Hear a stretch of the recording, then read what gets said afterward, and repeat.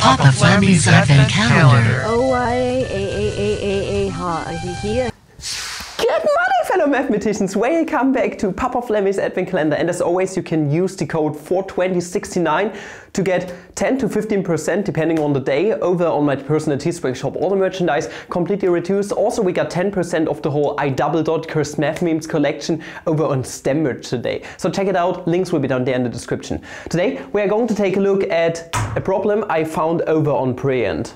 Some Discord boys suggested this problem to me, and I thought it was really nice. It was nice and spicy, it was easy to solve, it was just perfect for the Advent calendar here. So let me explain tiny little bit. We have some x plus 1 over x being defined as being equal to 1, where x is an element of the complex numbers, but not identically equal to just 0. Okay, because otherwise you would divide by 0. That ain't good. And now we want to find out what the absolute value of this summation from k being bounded between 0 and 100 of just x to the 2 to the kth power plus 1 over x to the 2 to the kth power actually is. This is what we are going to find out today, and like mentioned before, I found this over on the Brilliant community. And Brilliant, video sponsored by Brilliant by the way, is providing their users not only with their course concept but also with this huge community where each and every person can post their own problems in there. And you find so many problems over there on Brilliant, it's absolutely amazing. I love the community over there and so many analytic number theory problems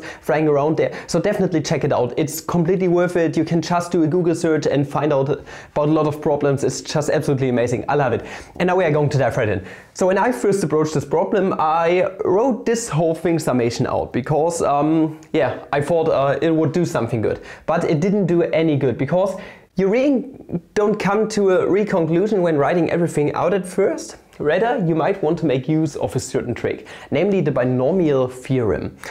It's really easy actually. Let us square this equality on both sides. So if we were to square 1, we are going to just receive 1. Okay, that means 1 is hence equal to, okay, let us write it out, x plus 1 over x, but the whole thing squared.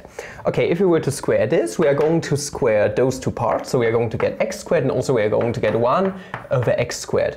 But what do we have to do to the add to the middle? I mean, we are going to add 2 times those two quantities multiplied together. Okay, this is just how the binomial theorem works. So we are going to get 2 times x times 1 over x, and this is going to work wonders because x and 1 over x is going to cancel out to just being a 1, meaning we are going to be left with x squared plus 2 plus 1 over x squared. This is good actually, because you know, this is just x to the 2 to the first power, and this is 1 over x to the 2 to the first power. Here on the 0th iteration we had x to the 2 to the 0th power plus 1 over x to the 2 to the 0th power, meaning we already got the first 2 members of our summation right here, which is really good. I mean, now we can subtract 2 on both sides, leaving us overall with negative 1 being hence nothing but x squared plus 1 over x squared. Okay, good stuff. Now, what were to happen if we were to square both sides of this equality yet again? Let us try this out. I mean, if we were to square this, we are going to receive 1 yet again. Okay, because negative 1 squared is nothing but 1. Now, squaring this whole thing is going to result in, okay, x squared plus 1 over x squared, but the whole thing squared. This is going to give us overall, that's equal to 1, being equal to, okay, we are going to get x squared, but the whole thing squared, okay, x squared squared, x to the 4th power, plus, okay, once again, this times this is going to result in 1, but we are going to get a factor of 2, which is cool, plus 1 over x squared squared. I hope you can see where all of this comes from actually.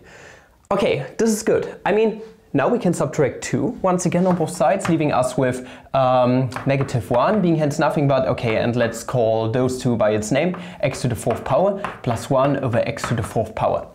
Meaning, every time we are going to square a quantity like this or this, by the binomial theorem, we are going to get negative 1 out. Meaning, on the 0th member, this is the only exception, we got 1 out.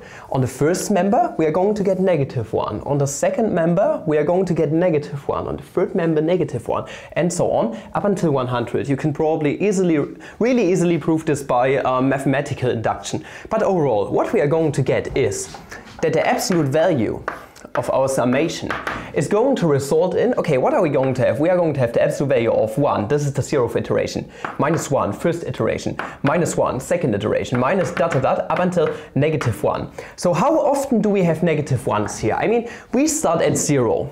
And the first negative 1 is going to happen at the first iteration, not the 0th one. So counting from 1 to 100 is going to give us 100 times negative 1. So this right here is going to be in there 100 times. Meaning overall this is going to result in the absolute value of 1 minus 100. 1 minus 100 is going to give us negative 99, and by definition of the absolute value this is going to spit out 99, and this already concludes the problem, which is really nice if you ask me. I mean, this has a really nice twist to it and I just like it. It's easy, but it's a really nice, I don't know, beginner-friendly calculus exercise if you ask me. And if you want to see more problems like this, I encourage you to try out Brilliant today, the sponsors of this video, link in the description. With their nearly 70 interactive courses in math, science, computer sciences, physics, Brilliant has really become an educational powerhouse and a household name in the educational community. And trust me, their interactive courses are absolutely fabulous. So recently I created a live stream where I was being centered. That was the pre-Christmas live stream. And well, I was doing their Geometry Fundamentals course, which they brushed up on a tiny little bit. And I gotta admit, they did such a fantastic job. It just looks absolutely fabulous. You can drag stuff around. It's really highly interactive. The graphics look super good. I can even tell you how much I love Brilliant. It's one of those websites where I spend a lot of time on for myself personally, and we're not being paid to say this here, but I really love Brilliant. It's just something that really needs more attention if you ask me, and I'm even presenting their educational content during my teaching at school, at my private school, which really says something about the quality of their content. Because even though it's an English website, I still like to present their stuff to my students, which is really fantastic if you ask me. And it really gives a lot of value to the students to just being able to track stuff around. For example, in the Geometry Fundamentals course, you can take the edge of a triangle and just pull it from one side to another, and then you can vary the angle, and it's just absolutely amazing. And students get so much out of it, trust me. You can't really imagine how much that helps the students out in this day and age. And it's just, you are doing a service to society, Brilliant, and I want to thank you for that, seriously. You are doing a great job and you should keep it up, definitely.